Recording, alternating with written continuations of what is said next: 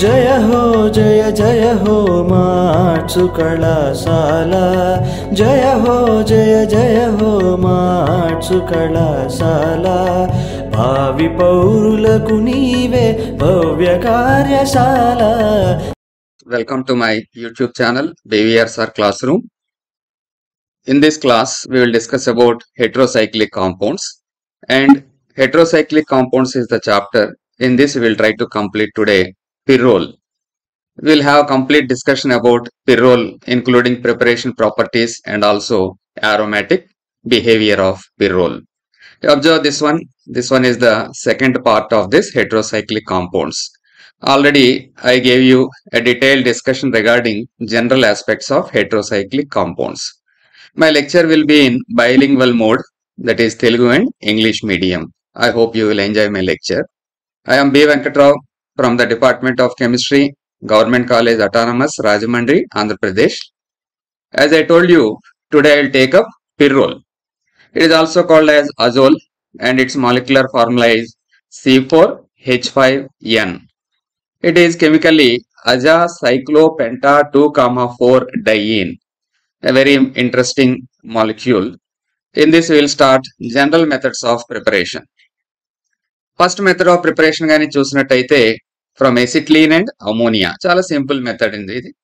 Pyrrole is obtained by passing acetylene gas and ammonia through a red hot tube. So chala simple. Acetylene molecules 2 తీసుకున్నాం, ammonia తో react చేసాం, మనకు కావాల్సినటువంటి Pyrrole వచ్చింది ఈ రకంగా C4H5N. Okay. Another method from the distillation of succinimide. Succinimide distillation గాని చేస్తే with zinc dust, the product which is obtained is Pyrrole. ఇది కూడా చాలా కన్వీనియంట్ మెథడే. సక్సినమైడ్ దీన్ని జింక్ డస్ట్ తో కలిపి డిస్టిలేషన్ చేస్తాం, Pyrrole వచ్చింది ప్లస్ జింక్ ఆక్సైడ్. ఓకేనండి. అలాగే Paul-Knorr Pyrrole synthesis. It is a named reaction Paul-Knorr. So దీన్ని జాగ్రత్తగా మీరు కంపల్సరీ గుర్తుపెట్టుకోవాల్సినటువంటి అవసరం ఉంది. ఇందులో ఏం చేస్తున్నాం చూడండి. కండెన్సేషన్ రియాక్షన్ బిట్వీన్ 1,4 డైకార్బనైల్ కాంపౌండ్ తీసుకుంటాం విత్ అమోనియా గానీ లేదా అమోనియం సల్ఫేట్ గానీ. అప్పుడు ఏమొస్తుందంటే సబ్స్టిట్యూటెడ్ Pyrrole ఫామ్ అవుతుంది. That is a very easy method for the synthesis of substituted Pyrrole. Reaction చూడొచ్చు. 1,4 డైకార్బనైల్ మాలిక్యూల్. ఓకే, దీన్ని ఏం చేస్తున్నాం, అమోనియా గానీ లేదా అమోనియం సల్ఫేట్ తో గానీ రియాక్ట్ చేస్తున్నాం. సూటబుల్ రియాక్షన్ జరిగి సబ్స్టిట్యూటెడ్ Pyrrole 2,5 డైమిథైల్ Pyrrole అనే కాంప్లెక్స్ మనకు వచ్చింది. Okay, so this is called as Paul-Knorr Pyrrole synthesis. Some times in the examination what is Paul-Knorr synthesis అని కూడా డైరెక్ట్ గా అడగొచ్చు. అంటే general methods of preparation of Pyrrole అనే కాకుండా నేను ఇప్పుడు చెప్పినట్టుగా కూడా అడుగుతారు. అలాగ అడిగితే డైరెక్ట్ గా రియాక్షన్ రాయండి. సో 3 మెథడ్స్ ఇచ్చాను మీకు. 3 కూడా చాలా చాలా ఈజీ మెథడ్స్. నెక్స్ట్ చూద్దాం మనం కెమికల్ ప్రాపర్టీస్. ఈ కెమికల్ ప్రాపర్టీస్ లో Pyrrole లాంటి మాలిక్యూల్ ఏ రకమైనటువంటి రియాక్షన్స్ ఇస్తుంది? ఎందుకంటే Pyrrole is considered to be an aromatic compound. మరి అరోమాటిక్ కాంపౌండ్ కాబట్టి ఏ టైప్ ఆఫ్ రియాక్షన్స్ ఇస్తుంది? అరోమాటిక్ కాంపౌండ్ ఇచ్చేటటువంటి రియాక్షన్స్ ని ఇస్తుంది. More over it is more reactive than benzene. అది కూడా important point. Okay, so because of this, that is aromatic behavior, Pyrrole gives all characteristic reactions of aromatic compounds. What are the characteristic reactions of aromatic compound? Electrophilic substitution reactions. Addition reactions కాకుండా electrophilic substitution reactions లో రెడీగా participate చేస్తాయి. ఏ రకమైనటువంటి electrophilic substitution reactions చూడండి.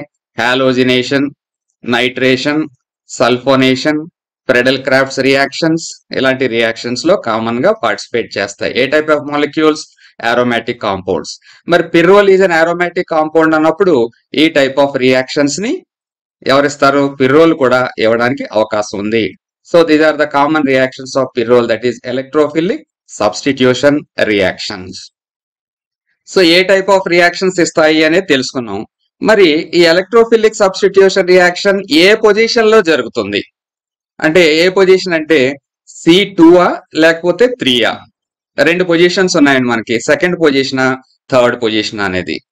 అయితే decide చేయడానికి ఈ పారా ఒకసారి మీరు స్టడీ చేయాలి.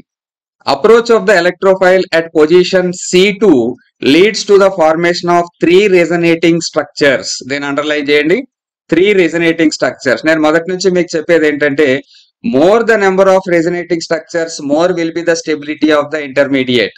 More the stability of the intermediate, more will be that type of reaction occurs. Okay, so ఇక్కడ చూడండి ఎలక్ట్రోఫైల్ C2 దగ్గరికి వస్తే ఎన్ని రెజనేటింగ్ స్ట్రక్చర్స్ వస్తున్నాయంట? 3 వస్తున్నాయి. కానీ అదే C3 దగ్గరికి కానీ వచ్చింది అనుకోండి, అప్పుడు only 2 resonating structures are possible అని చెప్పి అంటున్నారు. అంటే ఇప్పుడు C2 దగ్గర రియాక్షన్ జరగడానికి అవకాశం ఉందా, C3 దగ్గర జరగడానికి అవకాశం ఉందా అనేది మీరే చెప్పాలి. దేంట్లో అయితే రెజనేటింగ్ స్ట్రక్చర్స్ ఎక్కువగా ఉంటుందో అది ఎక్కువగా రియాక్షన్ లో పార్టిసిపేట్ చేయడానికి అవకాశం ఉంది. చూడండి, thus the intermediate obtained by the approach of electrophile at position C2 is more stable than the intermediate obtained by the approach of electrophile at position C3. So clarity ఉందనుకుంటున్నాను. ఎప్పుడైతే మీకు more number of resonating structures వస్తాయో అదే more favourable reaction అవుతుంది. అందు గురించి చూడండి, this is the reason that electrophile attacks occurs at C2 position. Okay, number 2 position లో ఎక్కువగా జరుగుతుంది. సో ఇక్కడ అటాక్ అట్ పొజిషన్ C3, ఇక్కడ నెంబరింగ్ గురించి మాట్లాడలేదు, ఇక్కడ మాట్లాడదాం అని చెప్పి దీనికి నెంబర్ 1 ఇవ్వండి నైట్రోజన్ కి, దాని పక్కన ఉన్న దానికి 2, దాని పక్కన ఉన్నది 3, ఇటువైపు నుంచి చూసినా 1 2 3 అవుతుంది. కానీ కంటిన్యూటీ కోసం 1 2 3 4 5 అనుకున్నాం. ఎలక్ట్రోఫైల్ ఈ ప్లస్ అంటే ఎలక్ట్రోఫైల్, ఎలక్ట్రోఫైల్ ఎక్కడికి వచ్చింది? ఈ పర్టికులర్ కేసులో మనం 3 దగ్గరికి తీసుకొద్దాం. 3 దగ్గరికి తీసుకొస్తే ఎన్ని రెజనేటింగ్ స్ట్రక్చర్స్ వచ్చాయో చూడండి, only 2 resonating structures are possible. Of course final గా C3 దగ్గర ఈ ఎలక్ట్రోఫిలిక్ సబ్స్టిట్యూషన్ రియాక్షన్ జరిగింది అనుకుందాం, కానీ రెజనేటింగ్ స్ట్రక్చర్స్ ఎన్ని? ఓన్లీ 2. ఇదే C2 దగ్గర కూడా చూద్దాం. అటాక్ అట్ పొజిషన్ C2 అంటే ఎలక్ట్రోఫైల్ ఇక్కడ సెకండ్ పొజిషన్ దగ్గర అటాక్ చేస్తుంది. సెకండ్ పొజిషన్ దగ్గర అటాక్ చేస్తే ఎన్ని రెజనేటింగ్ స్ట్రక్చర్స్ రావడానికి అవకాశం ఉందో చూడండి, నెంబర్ 1 2 and 3. సో ఇందాక దానికంటే ఇక్కడ 1 ఎక్కువ, కాబట్టి this one is more stable arrangement.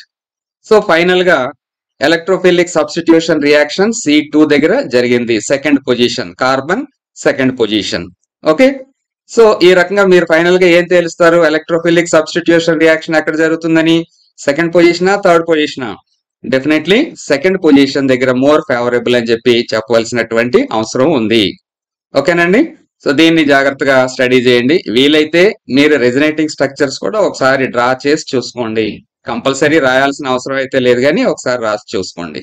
Okay, electrophilic substitution reactions of పిర్రోల్ at position 2 తేలిపోయింది కదా, ఎక్కడ జరుగుతుంది ఎలక్ట్రోఫిలిక్ సబ్స్టిట్యూషన్ రియాక్షన్ అని? సెకండ్ పొజిషన్ లో జరుగుతుంది అనేది కన్ఫర్మ్ అయిపోయింది. ఆ రియాక్షన్స్ ఏంటనేది స్టెప్ బై స్టెప్ చూద్దాం. First one, halogenation. పిర్రోల్ reacts with halogens అంటే X2 ఏమై ఉండొచ్చు? Cl2 Br2 I2 లాంటివి అవ్వచ్చు, to give tetra hollow పిర్రోల్. Okay, 4 halogen atoms react అవుతాయి. For example, reaction of bromine with పిర్రోల్ gives tetra bromo పిర్రోల్. First example అండి, bromine with పిర్రోల్ gives tetra bromo పిర్రోల్. ఏ చూడండి, ఇది పిర్రోల్ reacting with bromine resulting in the formation of 2 3 4 5 tetra bromo పిర్రోల్. ఈ రకంగా substituted పిర్రోల్ form అయింది. 1వ position, 2వ position, 3 4 మొత్తం 4 చోట్ల, అఫ్ కోర్స్ 1 కాదు ఇది 2, 2 3 4 5 టెట్రా బ్రోమో పిర్రోల్ అనే ప్రోడక్ట్ వచ్చింది. ఇంకా నైట్రేషన్ చూద్దాం. నైట్రేషన్ అంటే replacement of hydrogen by NO2 group.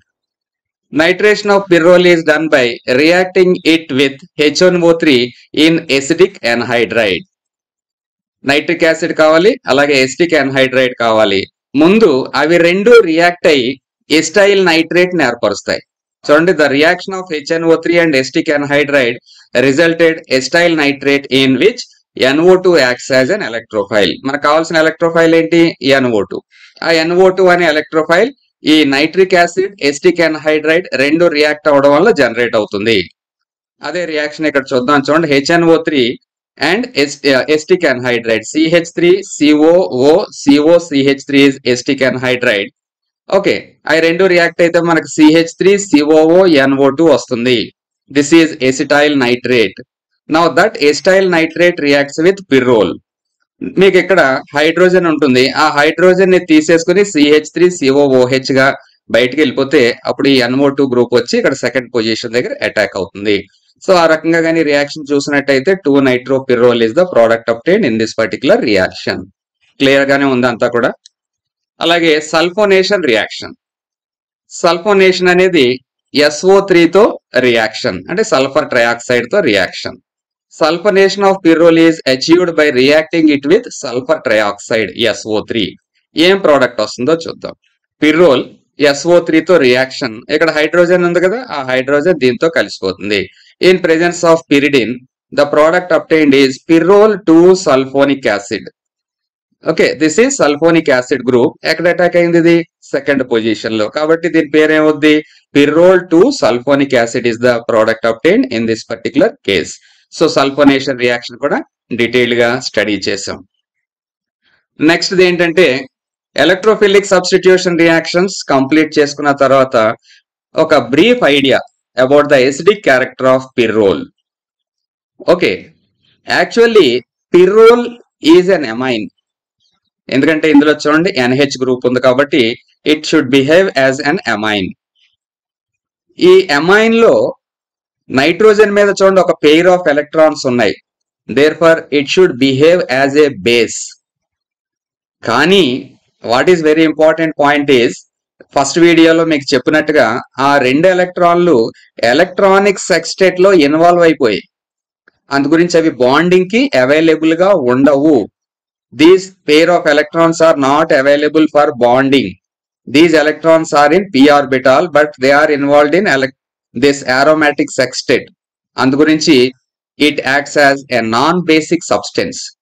ఎందుకు ఇది నాన్ బేసిక్ సబ్స్టెన్స్ గా చేస్తుందో ఇక్కడ చూడండి. Although పిర్రోల్ is N amine, it is non-basic as the lone pair of nitrogen participates in resonance.